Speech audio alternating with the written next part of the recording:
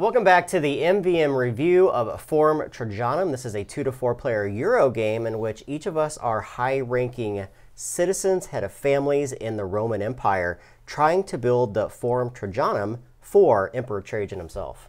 And if you didn't know, this is from Stefan Feld, one of our favorite designers for sure. And I would say right off the bat, this is back to form for Stefan Feld. Definitely a heavier game for sure, in comparison to a lot of the games that have come out from him in the past couple years. Well, even Carpe Diem from this year, which is a much lighter game, this is definitely on his heavier end. Emperor Trajan himself wants to build the Forum Trajanum. That's this large forum building that you see here. And through 3 eras, which are represented by these 3 stacks of cards, which each have 8 cards in them, we're going to be placing our citizens onto our player board and placing them into the forum in order to gather victory points. This is a complete point salad, so there's a variety of different things to do and to score points. Now, we're not going to get into all the technical aspects of the game because there's a lot of stuff going on. This is a very, for a Stefan Feld game, this is a very heavy Euro game. Yeah. We're going to be touching on the aspects of the game and then giving our review at the end. So,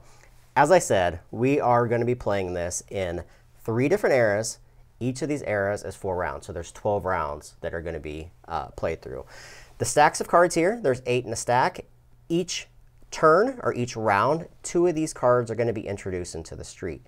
These street cards are going to have different symbols on them, which are going to correlate to our Colonia board over here. This Colonia board is broken into grids that can have dark symbols on one side and white symbols on the top side. Yeah, these are going to house also all of your Colonia. These are these little tokens that you're going to randomly place out on your board among some other places at the beginning of the game to set things up. On the other side of these are all sorts of different resources, potentially some minor actions to take when you're taking these off the board, and we'll get to that in a second. To set up your Colonia board, you're going to look at it, and you're going to notice that, at least on the boards that we're showing you on screen, there are going to be 4 cranes in each of the different corners of the board. These are going to represent the 4 different colors of buildings that you're building. Each player is going to start with 3 female citizens. You're going to randomly take one of those 3 and place it on one of your citizen tracks. So there's columns, there's merchants, and then there are construction workers. You're going to choose which one of these tracks to put them on because they all are going to give you 1 variable player power special ability at the beginning of the game. Your other 2 female characters are going to be placed face up in your corners. Then all of your male citizens are going to be placed face down on the rest of your board, minus any of the temple locations that you see here. The last one you have is going to be placed in the bottom right-hand corner. This is going to be your envoy. Your envoys are going to be used to go visit the forum itself. When you look at the main board itself, it's broken into a couple different categories. You have your place for all your cards. You have all of your Trajan tasks, which are the end of the round scoring cards over here. There's a whole stack of those that can be used. Yeah. But only one of them is going to be in each of the different eras at the start of the game. And then you have all the different types of buildings in the game. Yeah, those buildings are going to slowly throughout the game come over to your Colonia board, replacing the spots that you've taken your Colonia from and use them or not use them, taking them as envoys in many cases to the forum. There's 2 basic different kinds of buildings in the game. You have single buildings and then you have double buildings. The single buildings come in gray buildings and they come in colored buildings. And then you have double color buildings and then you have a mixture of both. The gray buildings are going to correlate to the 3 different tracks that you see here. These tracks are going to, once you build them into your Colonia, they're going to progress up on these areas, giving you instant bonuses when you build them. That's basically the components. Let's talk about the gameplay itself. So what are you doing? At the start of the round, 2 cards are going to be placed face up. Each of the players at the table is going to look at their grid and pick up 1 from each column and 1 from each row that is signified here. Yeah, and it's important to note, too, that these cards can be both from columns or both from rows. They're not going to necessarily be from either. But when you do this, you're going to take 2 of these tiles off of your board. This is the first of many, many decisions you're going to be making in the game. You're going to take a look at these things. Like I said earlier, these are going to have resources, workers that you can pull, maybe some money, a variety of different things. But another decision comes up. You're going to keep one of these, and you're going to give 1 to the player on your right. Yeah.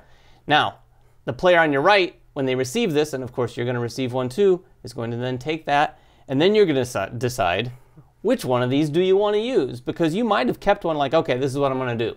But then you get this and you're like, oh, wait a minute, maybe I want to do this. And yet another decision comes into play, because If you use the other player's tile, you're going to be able to place your tile down in the lower right-hand corner of your board. And this is very important because those will be used as envoys throughout the game, which is another factor of the game entirely. Now, it's very important to note that when we reveal these street cards, everyone is looking at their tiles at the same time, so the game moves at a very brisk pace. The only times that you make that decision on which of them to use is when it's your turn. So the first thing is everyone picks those, and then in turn order, everyone's picking one tile to use and one to discard. Once you are done taking that tile, you're going to gather the resources from that specific tile that you collected. Then you have the option to build one and only one building.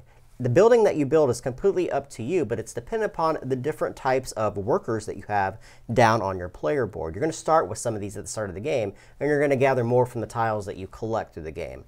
Each of these workers is going to allow you to build a very specific type of building. Your gray workers can build gray buildings. Your red workers can build red buildings, and so forth. Now, you can give up a gray and a yellow to build a double building, or you can give up 2 yellows to be able to build a double yellow, and so forth. But again, that always comes down to building one building. The other thing you have to make sure is that you have room on your colonial board. When you build on your colonial board, you can never build over a temple. You can never build on a colonial tile that's already there. You can't build on a previous building. So you have to have open spots in order to place these.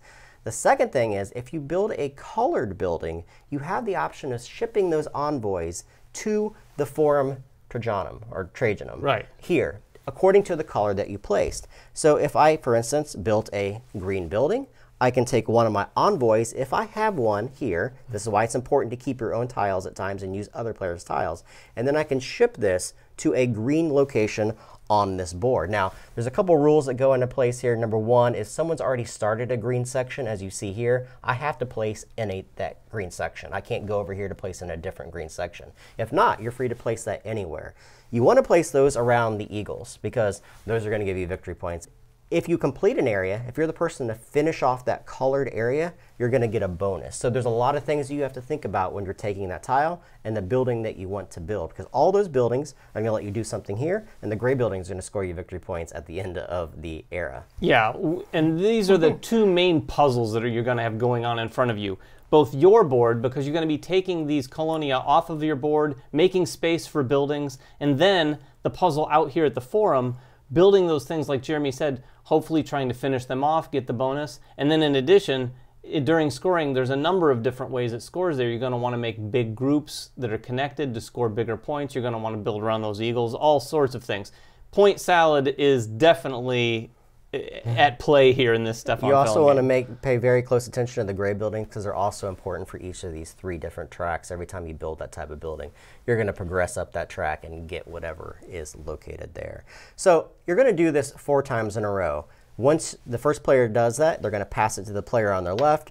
2 new cards are going to be introduced to the street. Everyone's going to pick the tiles according to those locations. They're going to pick one, put it face on the board, pass the other one to the player on the right, receive one. Starting with the first player, they're going to look at them, decide which one to keep, maybe keep an envoy, maybe not.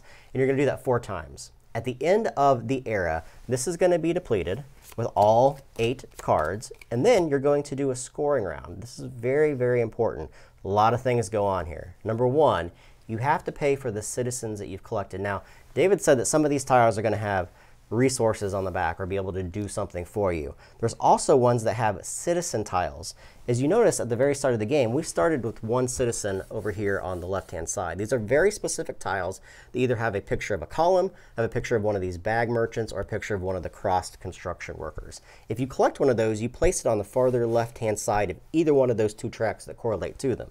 Those open up special abilities, but they also multiply your scoring for gray buildings in the rows that are according to them for the different types of gray buildings. You have to pay for these people at the start of the round. If you don't, they flip back over and your multiplier is gone and your special ability is gone. You have a chance to flip those back over through the course of the game, but it's important to be able to do that because you're setting yourself up for massive scoring. Let's talk about the actual scoring. Once you pay for those or don't pay for them, you're going to score for a variety of different things. This is the meat of the game.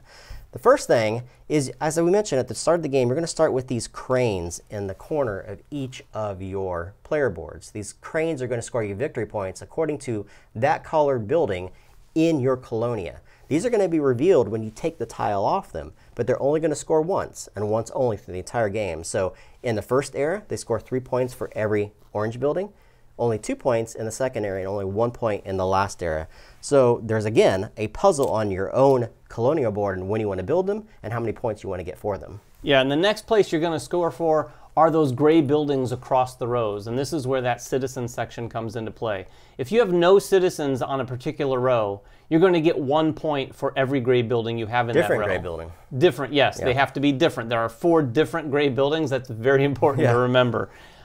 If you have 1 citizen in that row, you're going to get 2 points, and if you fill that row with citizens, you're going to get 3 points. So like we said earlier, there's going to be some significant multipliers, because if you can build a row that has all 4 different gray buildings and at 3 points, you're going to get 12 points at this phase of the game. So if you can do that earlier, you're going to score that a few different times throughout the game. Then you're going to score for your envoys. There's 2 different ways to score envoys. First, you're going to look at the forum Trajanum, and you're going to look at all of your colored people. If they are adjacent, meaning orthogonally adjacent to any of these eagles, each of them is going to score you 1 point.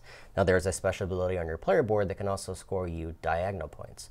And then for every one that you have built on top of an eagle, which is done by a very specific track, you get 2 points for them. Then you're going to score for the largest area. And this can be a consistency of different colored tiles that they're placed on, but it's for your longest area. So I've got 1, 2, 3, 4, 5, 6 in this area that I built here. This also is going to be according to your player board. Each player has one of these sliders at the top of their track. The slider is going to denote 2 different things you're going to score. One, your largest area, which is on the bottom, and then your Trajan tasks, which are on the top, according to Trajan's head here. Now, Trajan tasks are going to be scored according to these cards here. There's 2 different possibilities on each of these different cards. Yeah, the Trajan task is going to have something that's really associated with how you've built out your colonia. So in this one, for example, I would need to have 2 different colored buildings or gray buildings above and below one of these structures that's built in to your boards itself. If you've done that, you'll be able to score this card according to your Trajan slider. Yeah. Also, there's an alternative way of scoring down here that you can actually do as well. So if you've achieved both of these, you're going to score it twice. And in fact, if you've achieved them multiple times, you're going to get those points over and over and over. Now, that's very difficult, but it's there as an option. And then you're going to play another era. You're going to do that 3 times. Each time a new era is introduced, this column is going to be built up, meaning that some of the points are worth less points through the course of the game. So obviously you want to do things quickly as possible, but you also want to build yourself up throughout the game to get points. All right. That's basically the game. Yeah. There's a lot more stuff going on, obviously. Yeah, we definitely glossed over a lot of that, but to go into great detail, you'd be watching this for another hour. All right, so I wrote down some notes here. Review time.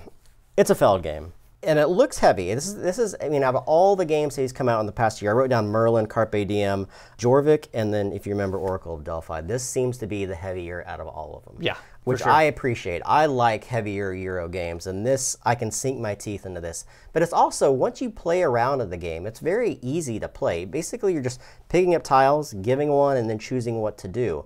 It's that forethought that you have to get into the game. There's a lot of pre-planning in this, which I really love. At the start of the game, you have to, just like Carpe Diem, you have to look at these goals. Because if you have to plan for some of these eras in advance in order to achieve them. So at the very start of the game, you need to know what you're trying to build in your colonia, which tracks you want to move up, which tokens you want to be able to do, and even your planning over here on your citizen board. Which abilities do I want to do? Because this is a game where, and I love these style of games, where you can't do everything you want to do. There's nothing more frustrating to me than playing a Euro game where at the end of the game I've done everything you could board's possibly. filled out. Yeah, I don't like that. I like these games where I have 2 tracks that I've done and I have never had the possibility to do anything else because that's the decisions I made and I have to live or die by those decisions. Yeah, I think the citizen area is probably the most significant example of that. Like, I can't honestly imagine anyone filling up a significant amount of their citizen board. First of all, it's very difficult to potentially find or receive from the player to your right or left the exact type of tile you need to put over there. And then even if you do, that's a very tough decision because you have to pay those citizens. Now the good news is you're not paying for each tile, you're just paying per row, but still, money is tight. Extraordinarily tight. It's not even a huge economy in this game. You just really need the money in order to pay them at the end of the round. So yeah, I would agree. This thing, you have to give a lot of thought. Yeah. I don't always do that personally. So the other side of that, it can be that it's pretty heavy and a little brain melty, because you might get focused on, okay, I'm going to do this and this and this, and completely have lost sight of these other things that you probably needed to do. In fact, scoring on these Trajan cards is the kind of thing that people can probably very easily overlook. One of the other things I'll say is the variability. Like any good feld, this has the form set up, obviously, with these modular boards can be changed at the start of the game. It's going to change depending on the number of players. The player boards are double-sided, so you can have rows and columns that look completely different than other players' rows or columns. The goal cards, there's a variety of different ones, so those are always going to change every time. And then just the pure setup, the citizen you start with and the way these could come out at the start of the game, you know, the ones you pick, is completely variable. You have no idea what you're picking at that given time, so you're always making the best possible choice the time that you get that tile back from them. All those things are completely variable in the game. Yeah, that's true. And like Jeremy mentioned, that first citizen that you get, it is one of those things that kind of gives you that little bit of guidance from the very beginning. And you got to understand, after playing this a few times, you'll recognize that any of these citizens have a distinct power. I wouldn't say that any of them are sort of the lame citizen, if you will. Yeah. They all have very significant powers depending on the engine that you want to build and the route that you want to take to your points. One other thing I would say about a feld that is fantastic, and it is present here, and we haven't talked about it much yet, is the flexibility. There's this little guy here, the assistant. This is going to be much like a worker, something you're going to use workers of the different colors that you might not have. So you need 2 yellows, but you only have a yellow and a green. Well, you can use an assistant to make that green into a yellow. Now you have 2 yellows to build what you need to do. The assistant's going to be able to do that, and depending on the citizens you have, you can actually increase the power of these assistants and basically make them wild. So like any good feld, there's a lot of flexibility. There's also the patricians. Yeah. The patricians work in a couple different ways. You can get rid of one of them in order to break the rules of the cards that come out at the beginning of the game. Every round, you're going to flip over those 2 cards. If you really want to take a tile from a different column or row, just give up one of these guys and do it. Yeah. The other way you can use them, probably even more powerful, is to get rid of 2 of them when you're choosing between those ultimate 2 tiles that you have to choose from at the end of that phase. Pick both and use both. Yeah. That is huge, because you're effectively taking the resources or actions off of both of those tiles. And if you're looking at one that is a citizen that you really want and one that has some resources that you need, it gives you that option. Yeah, the other positive I would say is the scoring. It's, like I said, it's a point salad. There's 5 different things you're going to score 3 times to the game. 15 times you're going to score. I love it. Negatives. This is going to be a challenging game for people that walk on that line of being a more casual gamer than an enthusiast gamer. Like, this is Carpe Diem, I can see appealing to you. More so. I can see this appealing more to me because I like these heavier things. This game, as I said, it rewards long-term planning. There's a ton of things to think about in this game. So those people that just like to make an action and live and die by it aren't going to do very well in this game. Yeah, and I would extend that a little bit further. I mean, Jeremy's right. I probably err a little bit more on the side of the, not so much lighter, but I like the medium weight felds for sure. Yeah. More importantly, the different groups I play with, there's one group I would play this with mostly, and that's our core group of gamers with Jeremy and our friends that would play a game that's this heavy. And I really enjoyed this game. I get a lot out of it, but only with that group, because if I introduced it to some of my other groups, their brains would melt much more than even mine, and it might not be the greatest experience. So, I appreciate that it's colorful. I appreciate that it looks like a Euro. It's Michael Menzel. I mean, Michael Menzel is one of my favorite Euro artists. He's great. I mean, the board's beautiful. Everything about the game, to me, stands out. I really like it. Yeah, it is really an attractive Euro for sure. All right, Forum Trajanum. Hopefully I got that name right. 2 to 4 players, 30 minutes per player. Looking about 2 hours for 4 players. If you guys have any questions about the game, make them in the comments below. Subscribe to us, follow us on Twitter, like us on Facebook, everything else that we do. We'll catch you guys next time. Bye-bye.